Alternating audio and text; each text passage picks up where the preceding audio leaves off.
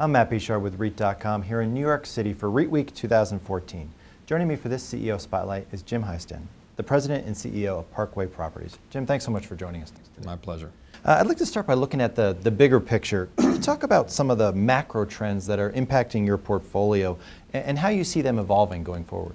As the recovery's occurred, it's not been uniform. Okay, so we've initially started seeing signs of recovery in the Texas markets, energy being a big part of it, then Phoenix, and now it's we're in the Sun Belt, so it's kind of worked its way east. So that I would say between now and a year ago, the recovery and the growth is more uniform. It's throughout all of our markets.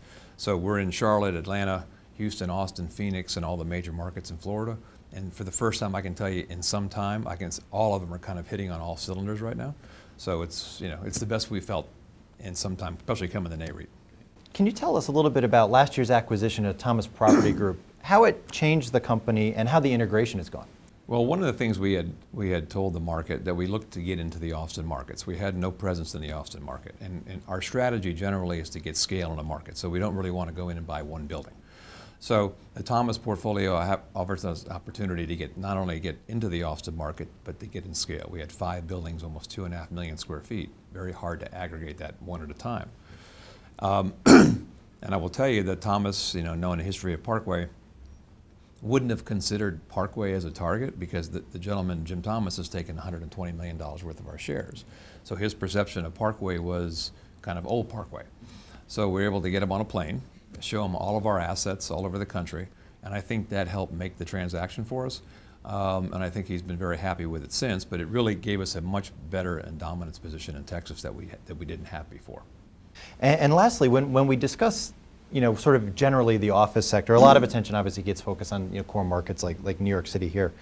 But can you talk about some of the secondary markets and the positive trends that you're seeing? In Austin and Phoenix, we're seeing an exit from the California markets. So we're getting a lot of it, generally in the Sun Belt, we're getting a lot of in-migration from the Northeast to Midwest, and now we're seeing it from California, from a high-tech component. So in Phoenix and Austin, we've seen an awful lot of in-migration of tech users into those markets from California. In our Jacksonville market, a lot of the suburban financial services back offices that we used to be in suburban New Jersey and New York are now in Jacksonville. Deutsche Bank, Merrill Lynch, JP Morgan, Fidelity, all have huge back-of-the-house operations in Jacksonville. So Pulte Homes just relocated their headquarters from Illinois into our Buckhead in Atlanta project. So I'd say, we're seeing more job growth on average in the nation, even some of the major markets. And I think the perception is that, well, you can just continue to build. But I've been in New York for a few days, and they're building plenty here. It just takes more. It's more expensive to build. And I think some of the markets that we're in, some of the high-density markets that we're in, it's the same way in our place as well too. And there is no development going on in our markets, with the exception of Houston. And do you think investors are starting to kind of catch on to that? Without a doubt, capital is coming to our markets.